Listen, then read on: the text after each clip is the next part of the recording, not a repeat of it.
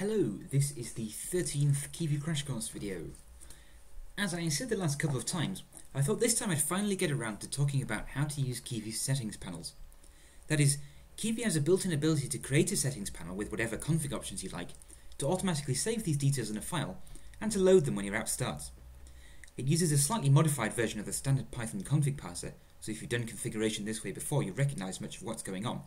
Though I'll start from the basics, you don't need to know anything to follow along with the video. The process to make your settings panel isn't very complicated, but there are a few different steps, and I'm going to walk through adding a simple example panel showing most of the functionality you can include if you want to. I've built this example program to start with, totally standard as normal with just a couple of imports and an app, though this time we're using a full app class rather than the run touch app helper function, because we need to use the app to interact with the settings panel. So to actually create a settings panel, I guess first I can show you what the app does so far. All it is a big button that says open the settings and doesn't even do anything if I click it. To tell the button how to open that settings panel, we can tell it on release app.openSettings. That's app.openSettings is the standard way to open the panel. It will construct it if it doesn't exist and then display it in the window. If I haven't said before, in Kivy language the keyword app always refers to the currently running app, in this case the settings app, which is obviously useful when we want to do things like this. So let's run the program again. Now when I click the button, it opens the panel. We see by default Kivy's own settings panel with different things, full screen, whether to show the mouse cursor and so on, that you can toggle if you want. And if we added our own panel, we'll be able to switch to it with this spinner at the top. It would appear in this list. Of course, you can have different look and feels for your settings panel if you want. Just to show you an example, do from kivy.ux.settings import setting with sidebar, and if you wanted to change this, you would do self.settings class equals settings with sidebar. There are a few different ones of these available. In this case, it just changes that spinner at the top to a sidebar at the side, and our own panels would appear in a list here if we added them. You can experiment with this if you want to. The different layouts can be useful for different kinds of systems, different kinds of screen shape and so on. But anyway, all that shows though is Kivy's own settings panel, and we want to add our own settings to change whatever things we want in our own applications. To do that, first of all we need to tell Kivy's own config parser what settings to actually check for in the file and what default values these settings should have. So we can do def build config self config, and the syntax here is that this method is called to initialize the config parser. That is, we should use it to set the default values of any settings we want. The syntax is simple, config.setDefaults. Now the syntax is, first of all you need a section of the config file. I'll call mine example. That's just the format of this configuration, is that everything is divided into sections, and then each section has a set of key value pairs. We can simply represent that with a dictionary, and I'm going to add one setting for each of the basic things that Kivy currently lets you, currently has a widget for choosing. In this case, a boolean example, bool example, defaultly true, I guess. A numeric example, defaulting to 10. A options example, which now default to option 2. We'll see how to set the different options later. A string example, defaulting to some string, and a path example, defaulting to some path. Seems to be everything. Now that tells the config parser what to look for, what sections there are in the file, what the keys are and what the default values are. Now we need to tell Kivy itself how to display that in a settings panel, so do def build settings. Similar to before, this time instead of getting a config parser, we get settings, which is the actual settings widget. And the syntax to add a settings panel is settings.addJSON panel. It has a name, panel name. It has a config parser. Self.config is the default config parser that we set the defaults for above, so we can just pass that in. And we need to pass it in some data. That could be a file name leading to some leading to a file that contains the setting data, not the setting data itself, but the data describing what the panel should look like. Or in our case, we'll see I'm just going to use data, which is a string containing JSON formatted data describing how to lay out the settings panel. If the JSON doesn't mean anything to you, don't worry about it. We'll see in a moment. Now, the syntax here is what's really going on is data has to be a list of Python dictionaries describing what the panel should look like. I've made an example already. So ignoring the JSON part for now, it's a list of dictionaries, each of which is going to be an entry in the panel. So in this case, at the top, there's a title with the text example title, and then for each of the settings whose defaults I set, the bool example, numeric example, and so on, there's an entry again. In this case, type bool means the widget to describe it should be a boolean widget, letting you toggle a boolean. Title and description, we'll see in a moment how that's displayed, but I've just given them obvious names. And then it has to relate to something in the config parser. In this case, the section example is because we set the default to the example section, and you have to match that up. Obviously, you can have more than one section if you want. And the key bool example relates to one of these keys whose defaults we set. Obviously, again, you just have to match the strings up. I've added one of these for each of the things I already set: a bool, a numeric setting, an option setting. In this case, with the extra set of options, option 1, option 2, and option 3, describing what options are actually available, which will affect what the widget displays when the user is choosing things. And then a string and a path. You can note that these three different types of setting all are stored as strings, but the important thing is they're different types because Kivy will give you different widgets for choosing them, relating to what they actually contain.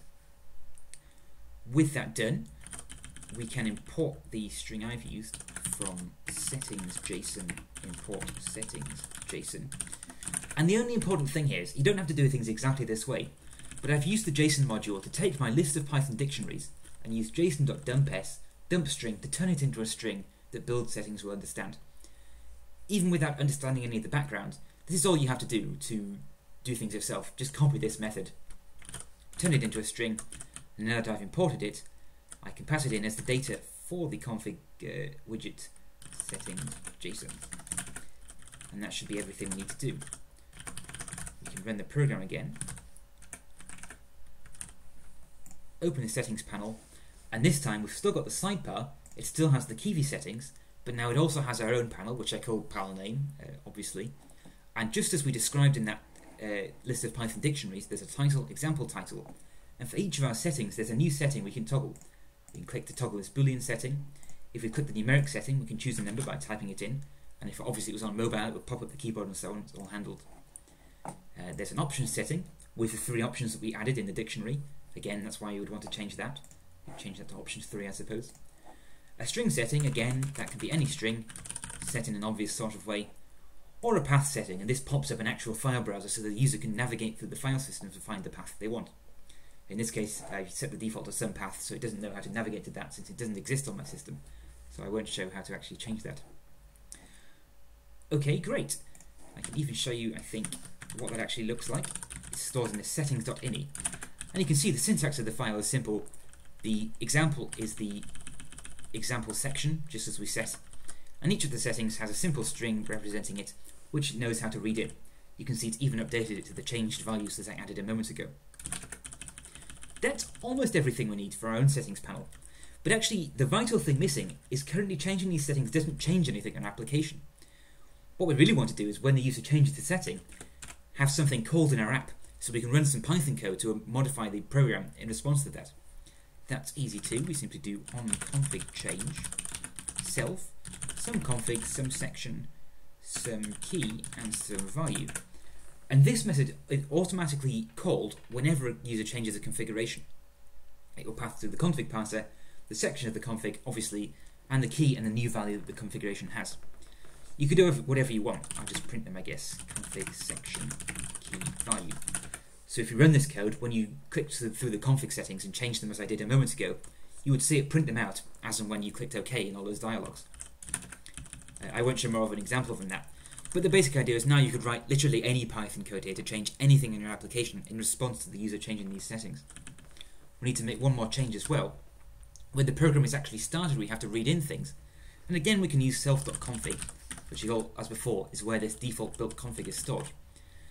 And you can treat it as a normal config parser. You can check the documentation for full details, but for instance self.config.items in the example section will be a list of key and value pairs for all the settings that have been stored in the file.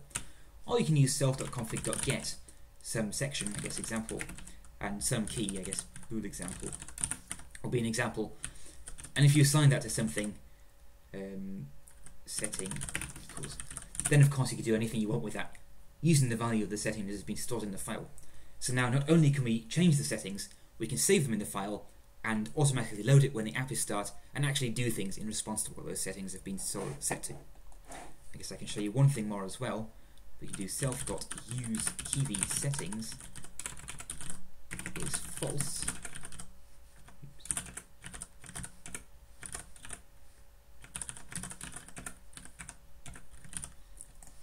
And now that gets rid of the default Kivy settings panel. You'll probably often want to do that in your own application, since you don't want the user to be exposed to all of those somewhat internal settings. Now we only have our own panel, but again, that's just as it was before. Everything is fine.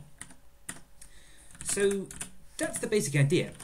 I just went through things quite quickly, but you can see, although there's a few different steps you have to take, none of it is very involved. As long as you follow these simple steps to do everything, you set the defaults of the config, you load some settings information, which I did from this file. You can get this from anywhere as long as it's formatted as a JSON string.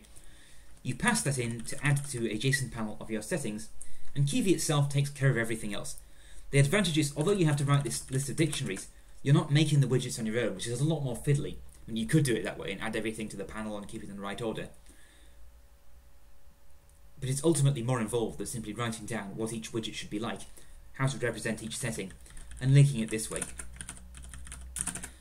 That's everything, I guess, for now. You can download this and try it yourself if you want to see what changing any of these options does. I'm not sure what I do in the next video. Actually, there probably will be a couple of weeks where I don't make any videos since I'm going to be unavailable. But I'm not stopping doing them. I'll come back to them as soon as I can. When I do get back to it, I might like to cover some more Android things. Or even building for different operating systems. People have asked for instructions on how to build for Windows, for instance, which isn't very hard. Now I'll see if I can show about how doing that, show how to do that. For now though, thanks for watching.